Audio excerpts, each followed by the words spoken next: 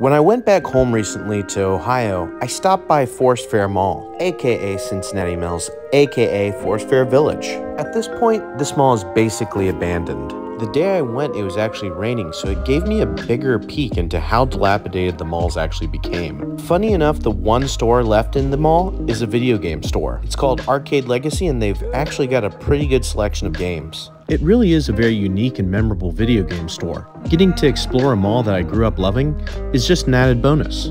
I also took a look at all the arcade machines located within the store. The reason I took another look at this mall was because I recently heard they were going to demolish it by the end of this year. This is probably the last time I'll ever be in Forest Fair Mall, which is crazy because this was my favorite mall growing up. This place is dilapidated, it is empty, yeah, it's wild. I loved this place growing up. I've never seen another mall like it.